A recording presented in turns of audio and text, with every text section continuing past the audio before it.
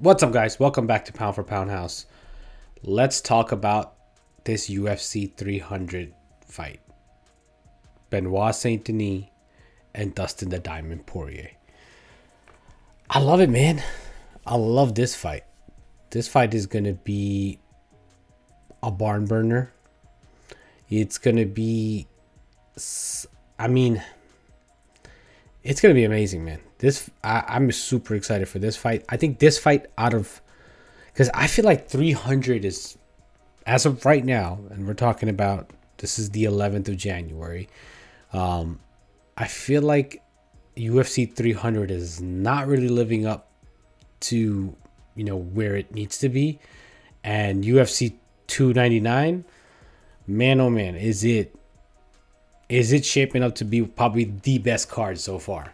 And 300, I mean, what do you guys think? Let me know. But yeah, let's jump into it. Let's talk about these guys. I'm going to give my thoughts on it, and we'll, give you my pick. Oh, first off is going to be Benoit Saint Denis. All right. He's 28 years old, so he's young. That's always a great advantage to have. He's 5'11", tall. Always a great advantage to have, especially in the lightweight division.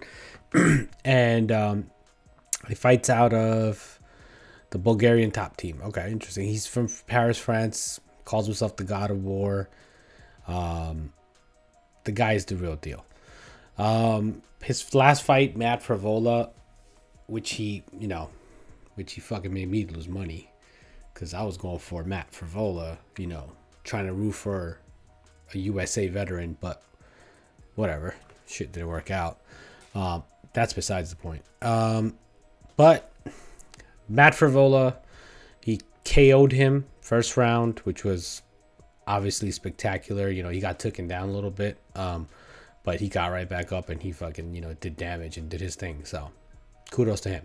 Thiago Moises, which was interesting because I don't believe Thiago Moises was ever finished before this. So, shit, hats off to him for that one. And then Ismail Bonfim, which to me personally, super promising guy. I thought he was going to be more, but then again, he's also fighting an absolute demon of a guy. So, got submitted, which was insane. And then the other two fights, Gabriel Miranda and Nicolas Stolze, which were also finishes. And then this was the interesting one for me, where he lost his actual fight by unanimous, which against Dos Santos. And then from what I remember of this fight,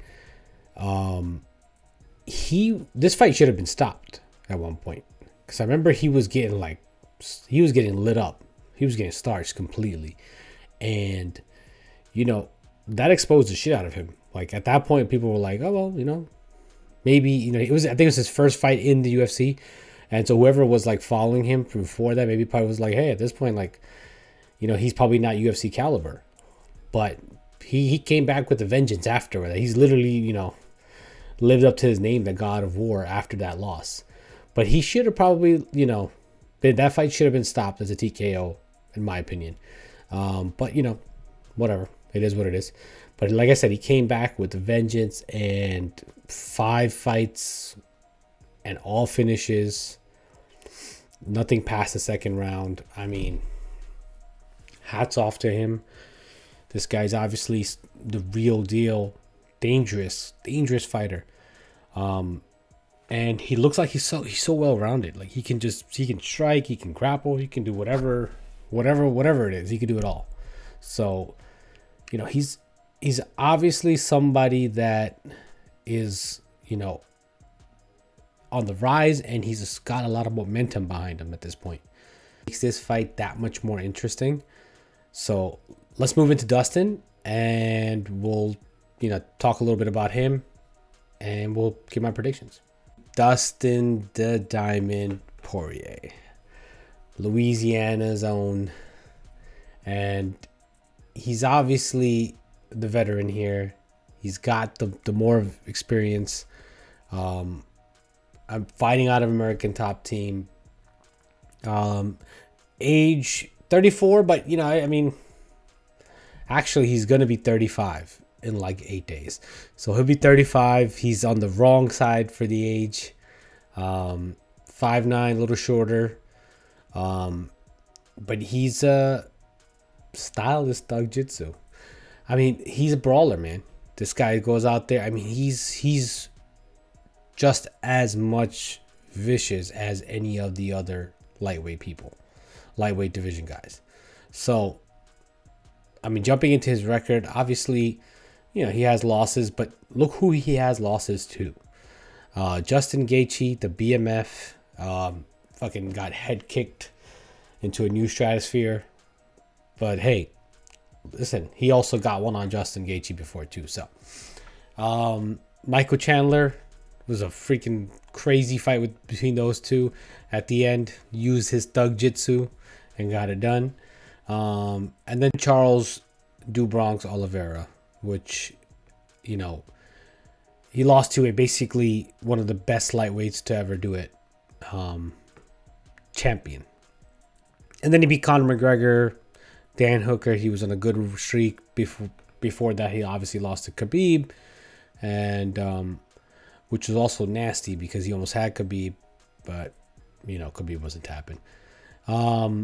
So he's had an amazing run, and he's obviously, if you look through his resume, he's fought the best of the best. I mean, like, all the way back up until 2016, 15, I mean, like, these are all like big names. I mean, he lost Conor McGregor, but like big names even before that. What am I saying? Like, big names. He just fought big names all the time. And this guy's obviously the real deal.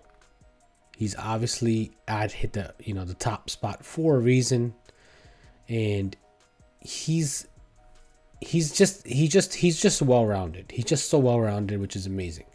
And the only thing for me is that, is he going to be able to keep up with somebody like Benoit Saint Denis, who is so good at, you know, bringing the pressure, and Dustin hasn't felt his power, and you know, obviously likewise he hasn't felt his, and Benoit hasn't felt Dustin's power.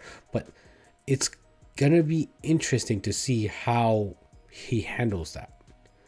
So moving into predictions, before I move into the actual prediction, I want to say hats off to Dustin for taking this fight to begin with. He didn't have to go fight Benoit Saint Denis, who's considered right now one of the scariest guys in the lightweight division. He didn't have to do any of that. He didn't have to. He could have just waited it out. He could have waited for Conor again. He could have done so many things. You know what I mean? He didn't have to. He could have fought Fiziev. I feel like that would have been a more lined up match because they're both strikers. I mean, he could have fought others, you know, but he didn't. He went all the way to the guy everybody thinks is pretty much his boogeyman. And, you know, hats off to him for that. So respect to you, Dustin. That is, you know, that shows that, you know, you're willing to take on even the newest challenges that are coming your way. The new challenges that are coming your way, that shows pretty much you're not scared of that, and you're not trying to just find a way out. You're actually sitting there and just like, all right, let's you know, start up again. So kudos to you, man. Another thing I want to mention before I go ahead, I want to show you guys this. This card is not stacked. This card is absolutely fucking bonkers. Just look at this card. I'm not even going to name every single person, but just look at some of the more noticeable names. Michel Pereira, Lauren Murphy, Pedro Munoz, Piotr Yan, Song Yadong, Gamrot, RDA, Chikugian, Barber, Curtis Blades, Almeida, Kevin Holland, MVP, Jack, Gilbert, Dustin, Benoit, Sean O'Malley, and Marlon Oliveira. Dude, this card is so freaking stacked. It's absolutely insane. Like, I think this card, like I said earlier, this card is easily, right now, for now, I don't know by the time this video goes up, we don't know what then Dana White's gonna announce, but this card right now easily to me is better than 300. Just saying. For me it is. But yeah, how can you not like this? Is just an amazing card. So I just wanted to point that out to you guys. And just to add to it, it's not even finished yet. So I can't wait till this card is completely finished. I'm sure there's going to be a lot more to it. And I'm going to talk about each fight. Well, at least all the main card. I will pretty much do a video on each fight. Each fight will get a breakdown video. So keep a lookout for that. And if you haven't already, please subscribe, like this video, like right now, pause the video, just do that, and then come back.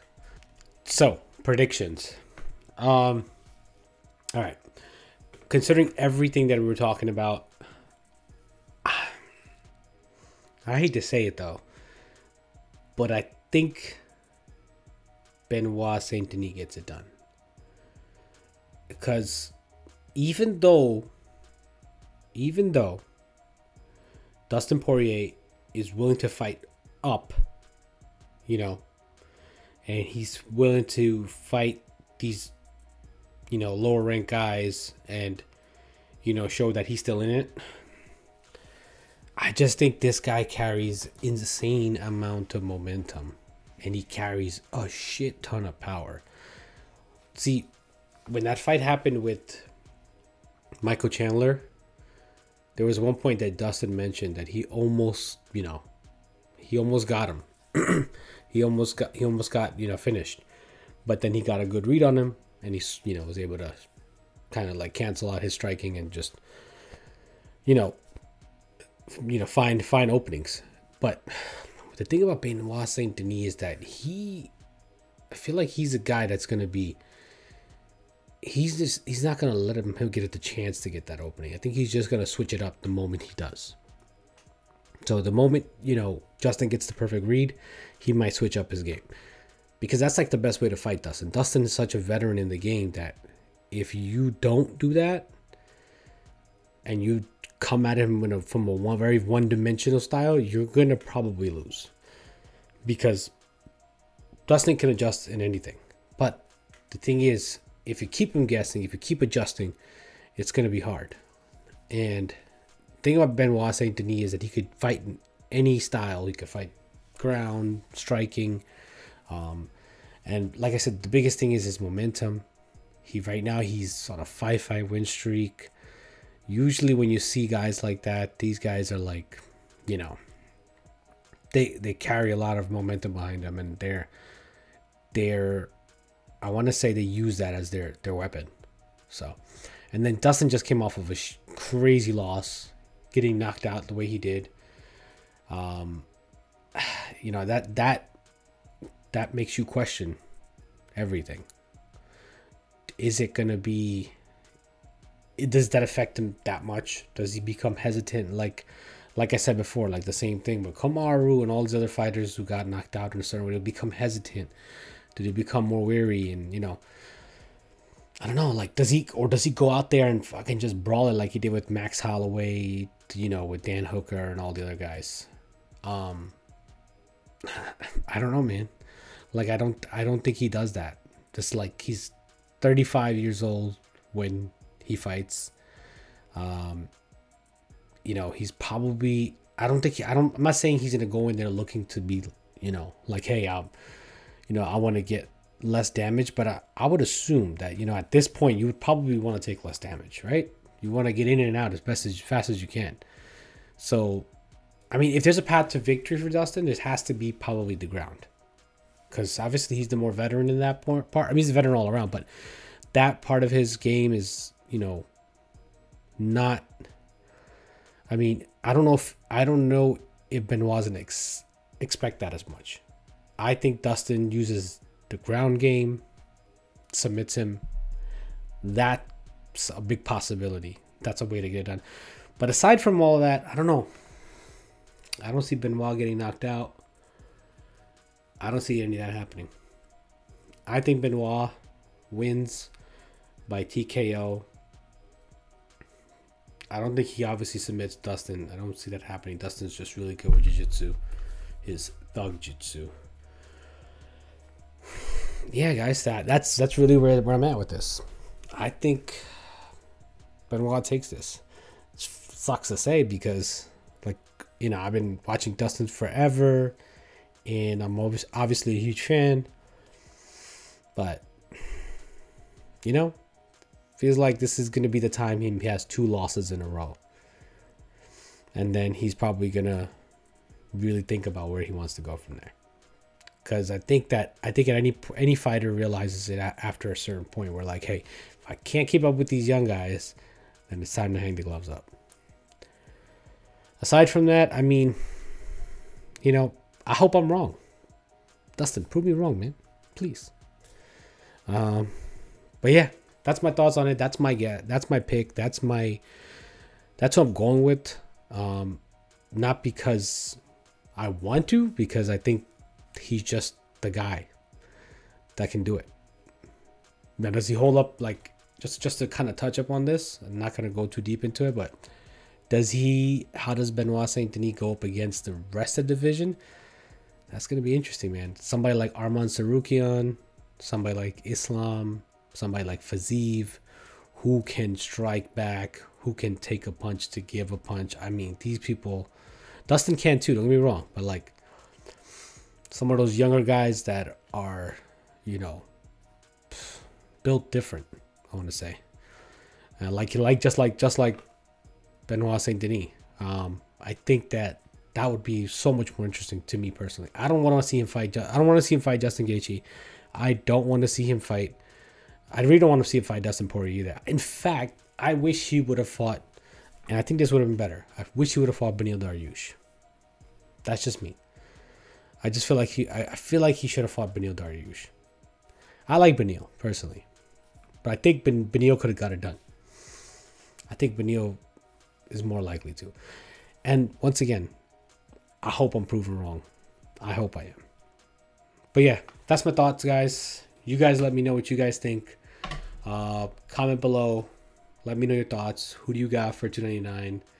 And, you know, and if I'm wrong, tell me where I'm wrong. Let's have a conversation. I'm replying to all the comments. So let's talk about it. Anyways, I'll see you guys in the next one. Hey guys, thanks for watching. Please don't forget to like this video. Also, if you're enjoying the content, please consider subscribing, and don't forget to hit the bell icon so you can see all the new videos I upload.